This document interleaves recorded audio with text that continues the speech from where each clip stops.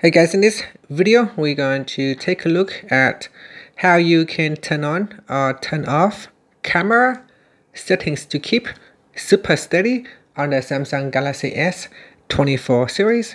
First, tap on the home button to go back to the home screen.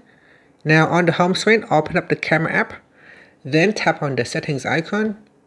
Next, in the camera settings, we scroll down and then tap on settings to keep. Next, we scroll down and tap on Super Steady. Tap on the toggle button to turn on or switch off Super Steady settings to keep.